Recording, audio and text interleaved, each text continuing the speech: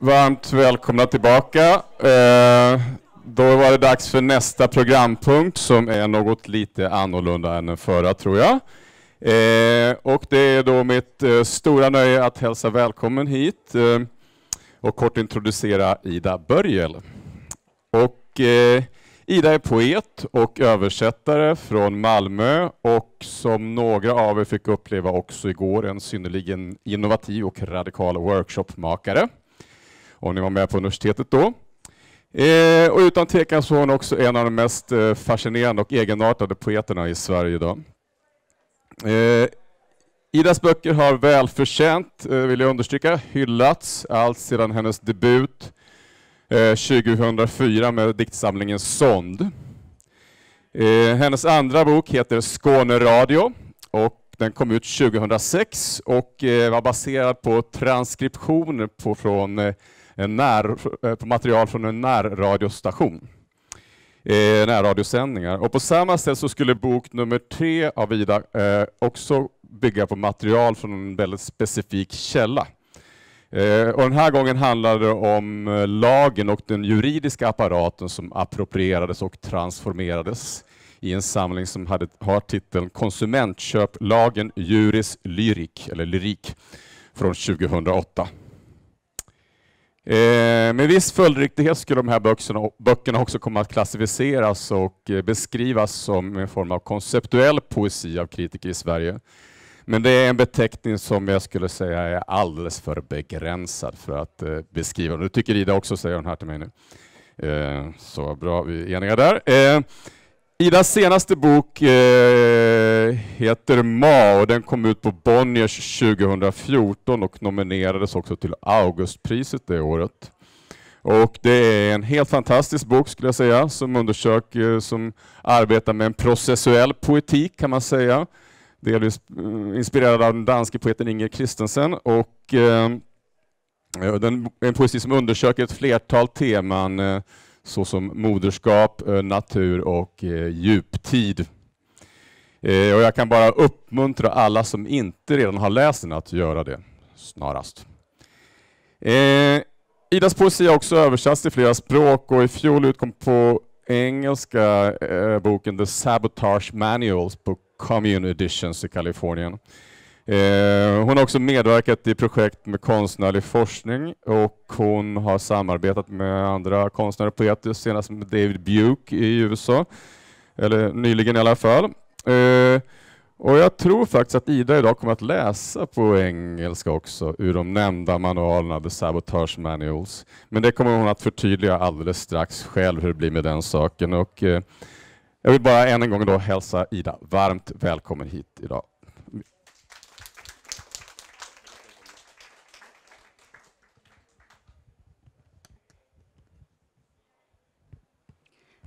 I think around 7 minutes ago I was reading in Swedish. We've been going back and forth, but since we have participants who prefer English, I'll do my best with the English I have.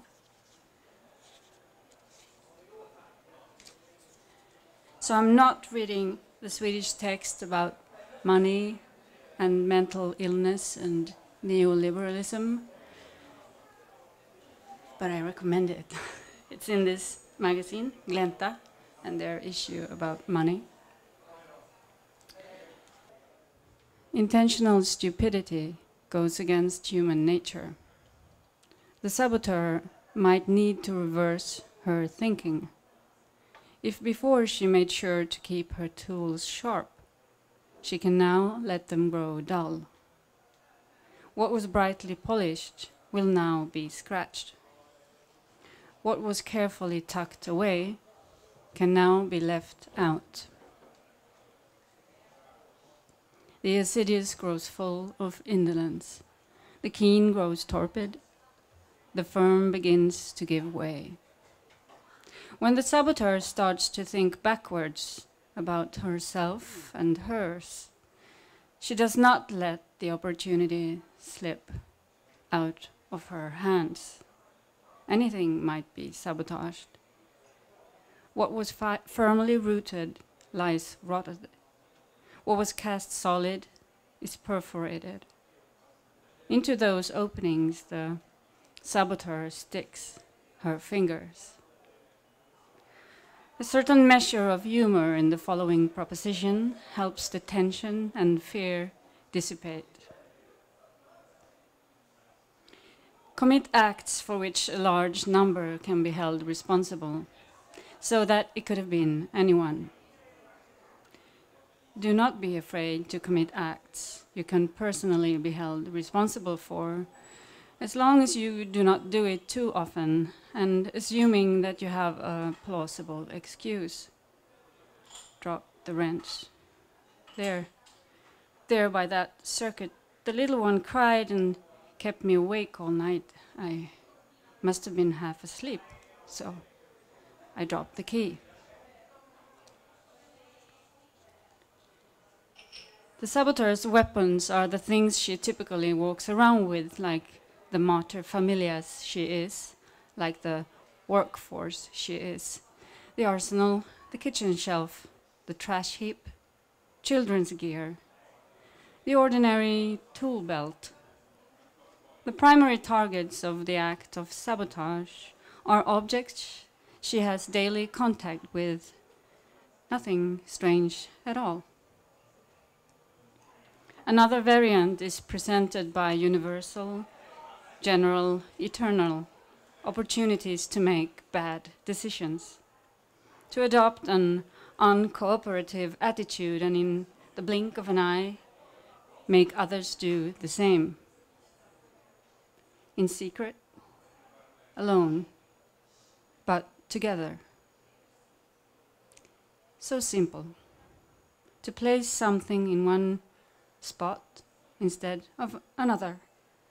One control key instead of another.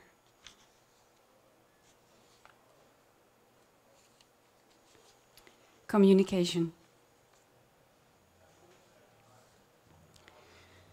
Now and then when I want a half day off and they don't give it to me, I let the belt slither off the machine so that it doesn't work and I get my half day. I don't know if you call it sabotage, but it's what I do. Delay. Give the wrong number. Happen to disconnect. Mutter. Make conversations difficult or impossible to understand. Distort telegrams so that additional ones need to be composed, sometimes simply by changing a letter from minimum to maximum. Then they won't know if minimizing or maximizing is at stake. A letter, a punctuation mark, to move a comma from access denied control to access denied control. At the screening of propaganda films, place 2 or 3 dozen large moths in a paper bag. Bring to the movie theater. Place on the floor in an empty row. The moths will fly out into the theater towards the light. And when they climb over the projector, the film becomes an agitated, fluttering shadow play.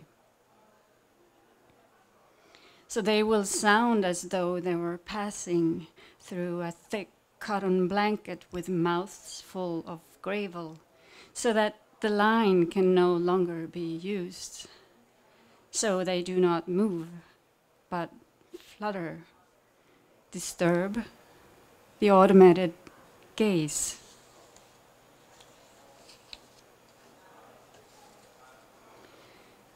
In the organization, take your time. Ask to speak. Elaborate. Paint a picture in words. Have many committees with multiple chairs, never be fewer than 5. Place irrelevant questions on the agenda. Nitpick. Encourage self-control and caution. Appeal to common sense. Remind of the importance of avoiding hasty decisions. Picture distressing future scenarios. Children. Are there any of you who have a silk dress in the family? Someone's mother who has a silk dress? A little kid dressed in rags in the front row squeaked. Sure, my mom has a dress like that. Really?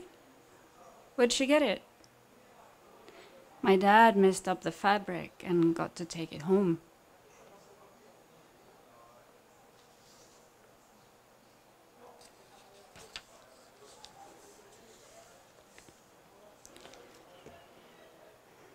Follow the manual to a T.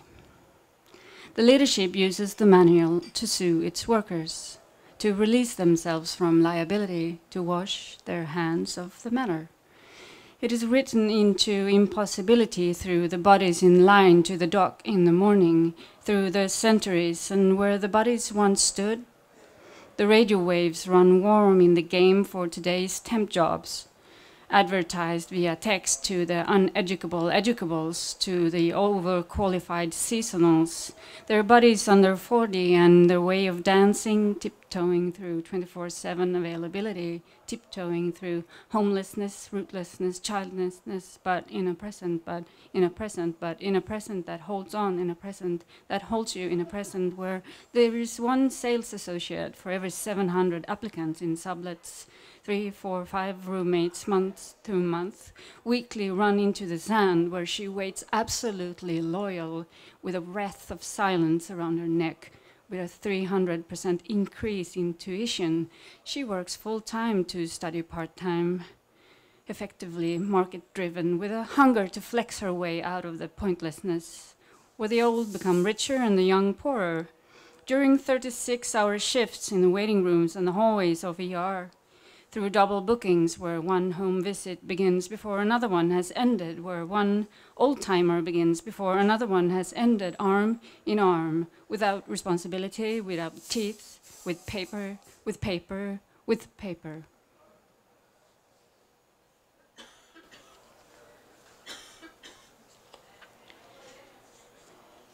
In the cubicle landscape, place important documents elsewhere. Make mistakes at the copier. Confuse names. Write the wrong address. Make one too few copies. Say that someone is busy on another line. Let the crops be harvested too early or too late. So the fuses blow as they are turned on at night, so they rot, so overtime is needed by the copier, so they short circuit when it starts to rain. The silk is there, the loom, the stone is there. Send up quantities of stones, the water is there. Drown them in water, the sun is there. Leave them out in the sun.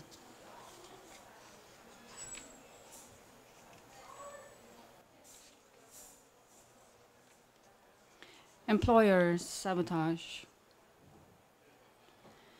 Employer sabotage is antisocial by its very nature. Like the Phoebus cartel in the 1920s, like the EU paying $1 trillion to stop vegetables from reaching a market, the Belgian farmers sprinkling truckloads of milk back onto their fields, the boatloads of Ukrainian wheat dumped into the Black Sea. And prices remain high in New York, Shanghai, London, Singapore. Rotting eggs, funny-looking tomatoes, boxes of cereal, That iron dust in the Pacific Ocean, the industrial waste, the indecomposable plastic rubbish. In the countdown smart chip techno-apoptos, the inkjet printer, the price set just below the expected threshold of how many will bother to return the product when it breaks. Anticipated margin of error, anticipated fatigue. In the ocean, prices remain high, and in the ocean, and the profits remain, and the ocean remains.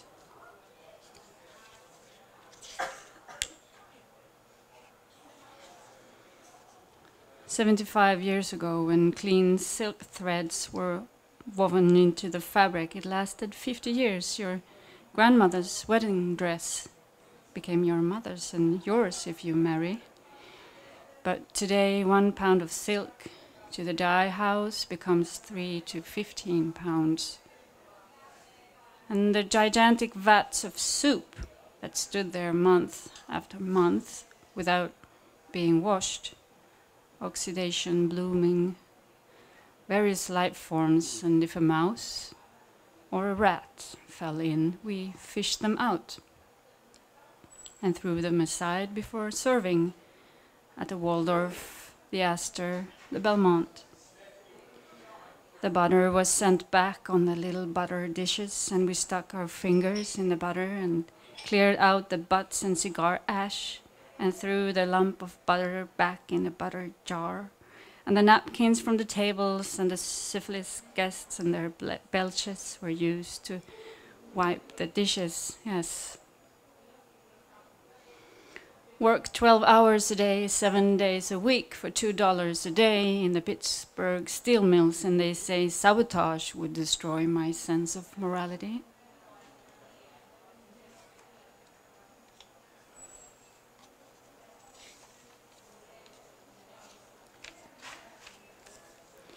It's all uphill from here.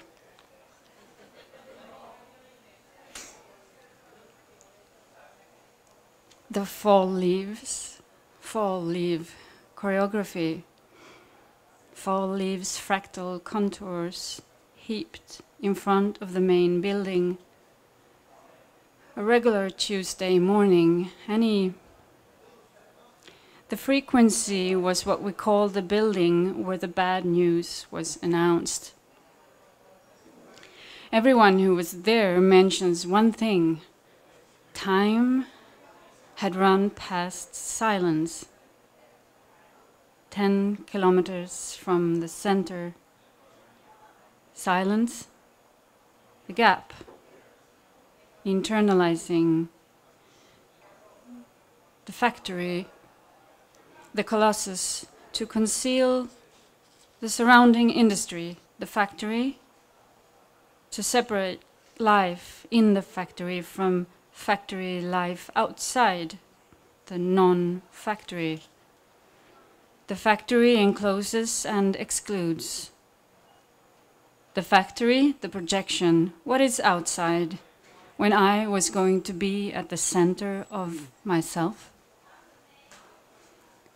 What is in something else? It is not possible to think in the factory. In the stairs, you spread a tissue across your lap.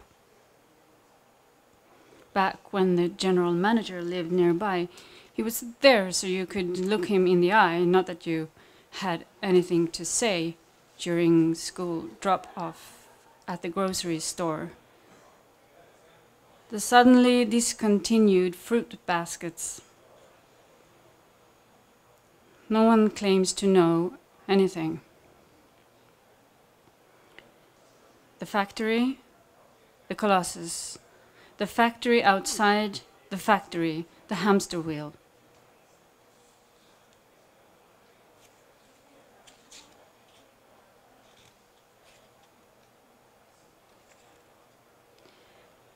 I sat at home. To go to the Christmas party and be happy and celebrate with the employees didn't feel good. It felt better to be home. Thoughts came and went. Since we can't talk to each other every day, I have printed up little cards for all employees with our top 3 goals on one side and our basic principles on the other. The card they can carry in their wallet or pocket.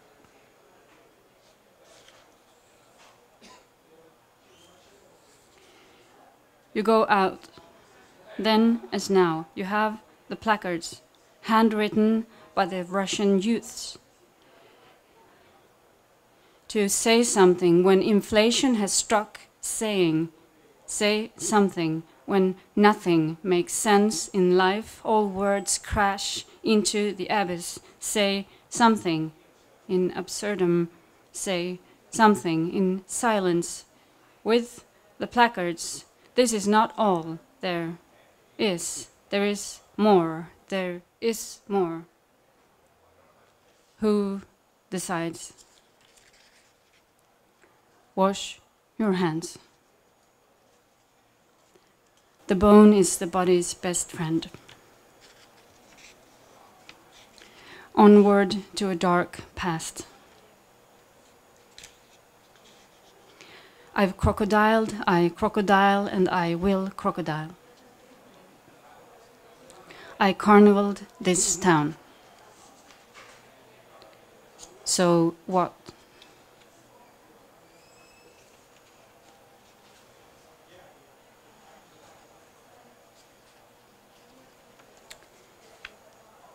Samtidigt elsewhere.